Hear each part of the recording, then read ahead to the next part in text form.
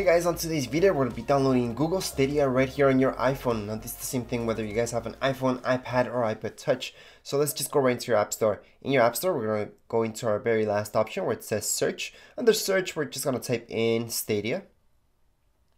Hit search. Then we should see this popping up, Google Stadia. So let's just go right into it before we press get and see exactly where we're getting. So right up here you guys will see get. Let's just tap on there and it's going to start downloading. So this app is free. Right now it's downloading as we can see, and it's good to know what it does. So make sure to read exactly right here what this app is for, because it might be a little bit different than what you guys are thinking at the moment. But regardless, it's good to have just to manage everything.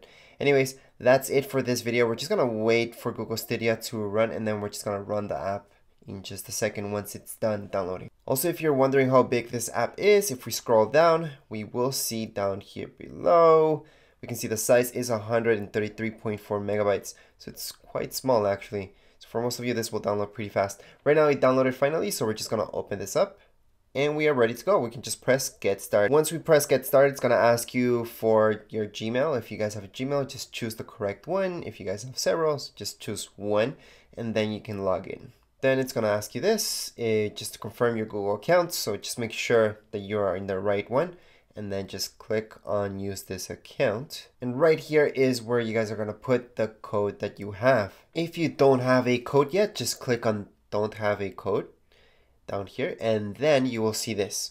So right now you guys can just go ahead and buy a Stadia package so you guys can get that code. The code will come in your email. Anyways, that would be it for this video. Now you guys know how to download it, and that's it. Stay tuned for more updates on Stadia.